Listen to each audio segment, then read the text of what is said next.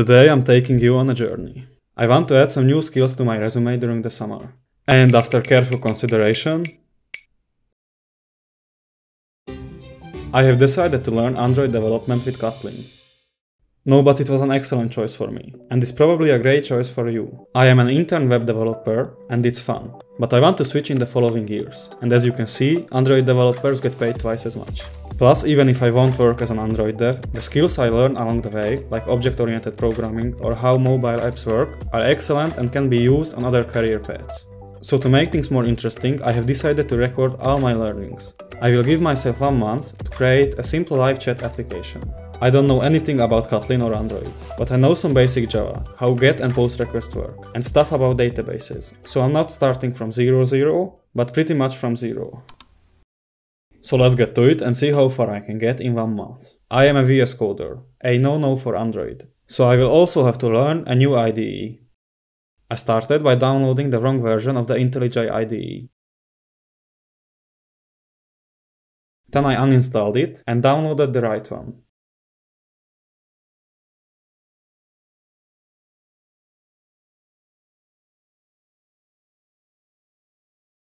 Then I realized that for an Android app I would need Android Studio. So I uninstalled IntelliJ and downloaded Android Studio. All I can say is it's been an hour and I haven't learned anything yet, but I think we have our IDE now. Here I made some plans.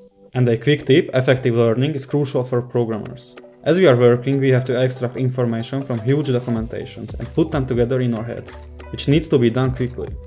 What I have learned about learning the past years is that you have to have a concrete goal, like creating a live chat application. Make a plan, only memorize the concepts, and then code. Play with every piece of code that you find interesting. And remember, these are my rules. Change them if something works better for you. Just make sure to have rules. My plan is the following. I will play with Kotlin as a programming language until I have the minimum required knowledge to build a straightforward app. I will build 2 simple apps and start building the chat application. I don't want to build a backend for the app, so I will also have to learn Firebase somewhere in the middle. Now let's finally start coding. I watched this 2-hour-long Kotlin course on 2x speed. Not because I wanted to flex, but this is probably my 20th programming language course. And they are all the same, just with a different language. I wrote down the course's exciting concepts and opened the docs to read more about them. I also tried to code everything. And I'm sorry, but I have this bug where I have to highlight the things that I'm currently reading, so hopefully this won't get annoying. I read about null safety, classes, constructors, passing lists as parameters, higher order functions, and so on. Then I created this command line calculator. I'm not that original, I guess. And after around 6 hours, I ended my first day. So far, what I got from Kotlin is that it's fantastic. It's like Java, but without the shitty parts. And I think that I can make my first app. So I found this course that I followed along and created this.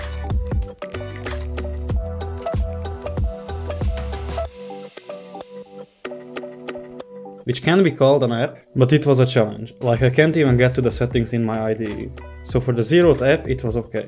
Then I looked at another course that created a calculator. I followed along, but it was a pretty shitty calculator. You could only enter 2 numbers at once, so I decided to improve it. And a quick tip, always be as independent as you can when learning. I made it possible to enter multiple numbers. And I implemented a stack with this algorithm that considers that you have to multiply before adding, and things like that.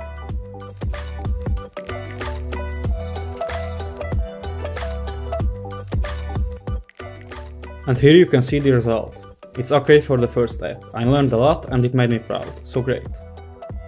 And then I found this tutorial for a quiz app for my second app, so I followed along. Again, it's a shitty quiz app, so I wanted to improve it a bit, and I had to learn how to make API calls anyway. I found this API that returns a list of countries. And another one that returns an image of the flag of a given country. I can create a real quiz app with this, so I did it. But wow, it's not as easy to make API calls as it is with JavaScript. And I have to do stuff like encode and decode images. So it took me like 1.5 days to figure it out. Eventually I made it work, but it was a pretty hacky solution. But as you can see, it works. It fetches a list of countries, randomly selects 10 of them, then individually fetches the flag of each of them and starts the game. So yeah, Android developers make twice as much as web developers because it's twice as hard to do anything. Okay, so the next step in my plan was to start the live chat application. And to be honest, I got a little cocky at this point. I thought I could finish in a few days. But you know, there is this Dunning-Kruger effect. And I'm here at the moment, with enormous confidence but little knowledge to back it up. In the next few days, my confidence shrank all the way to here, because I tried to make navigation work, but I just didn't get it. So I had to change my strategy a little. There were huge gaps in my knowledge. Like I didn't know what recycle views or fragments are, what it means to inflate a view and so much more. So I decided to just open the docs and read. Like a lot.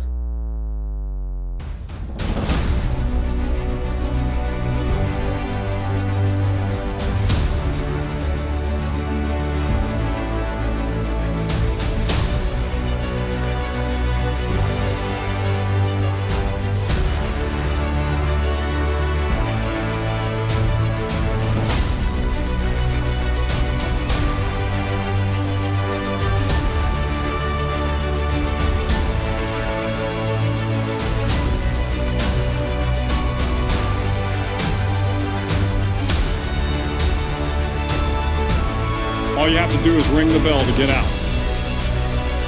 If you want to change the world, don't ever, ever ring the bell.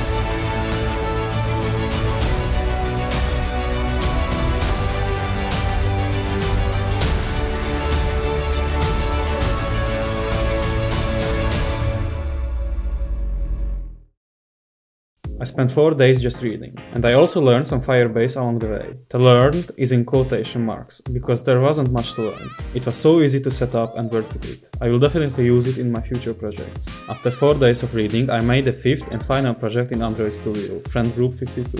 I named it like this because I was talking to one of my friends about what app would be cool to make, and he had an idea about a social media app for groups of friends. It would work like a messenger group but with many more features. And I thought it was cool, so maybe I will continue this project in the future. I created the app with the code for the side router navigation included. And first of all, I made the authentication work.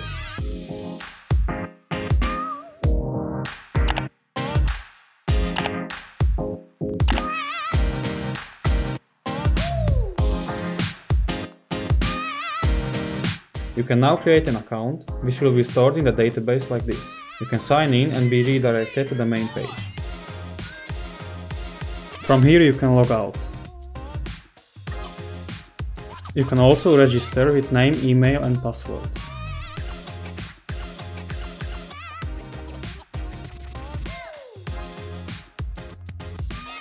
And if I refresh, you can see that a new user has been added.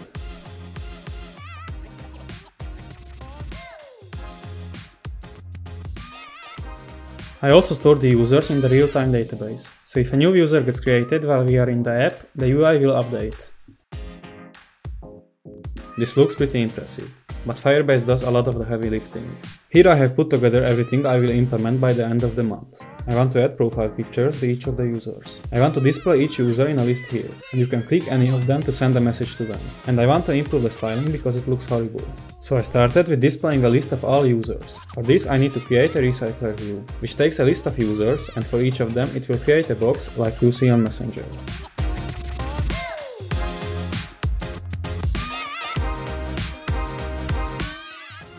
And one mental breakdown later, I managed to make it work. So now we can see each user that we can chat with. Next up, I made each user clickable. It will take you to a new fragment where the messaging will take place.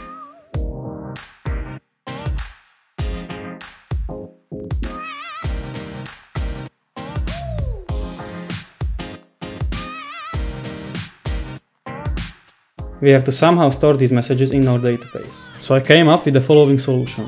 Firebase generates a unique ID for each user, so the messages between two users will be represented by another ID. We will create it by combining the ID of the two users. Because I made sure that the alphabetically bigger ID comes first, each pair of users will have only one list of messages.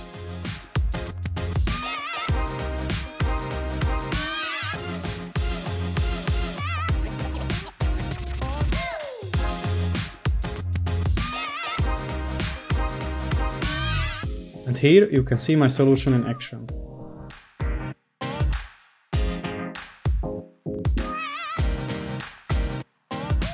I also implemented this feature that shows the last message for all users. This took me like a day, and I forgot to remove the on-change listeners, which is not ideal. And because I was running out of time and it wasn't obvious how to remove them, I just left it as it is. Now that we can send messages, all that's left is to display them and listen for changes.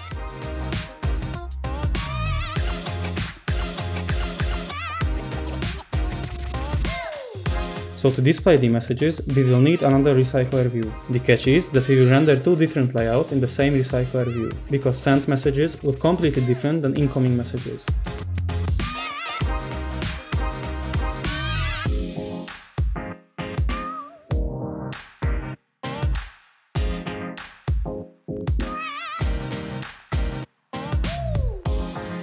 And after 2 days of work, I did it.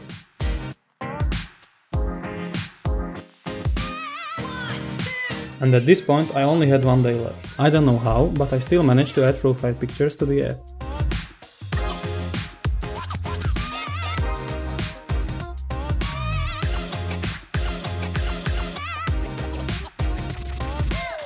So you can select a picture, which will be uploaded to the database and displayed in the UI.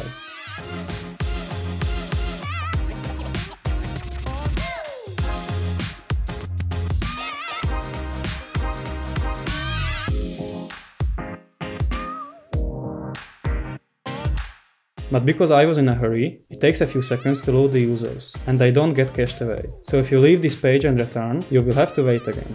But they have cute dog profile pictures, so it was worth it. Now let's check out what I have created. I have cleared the database, so we start fresh. Let's create 2 new users.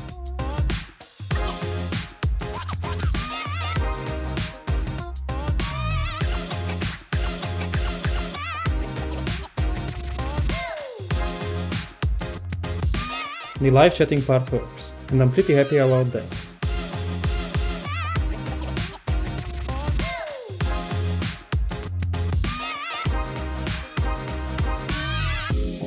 And somehow the profile picture part also works.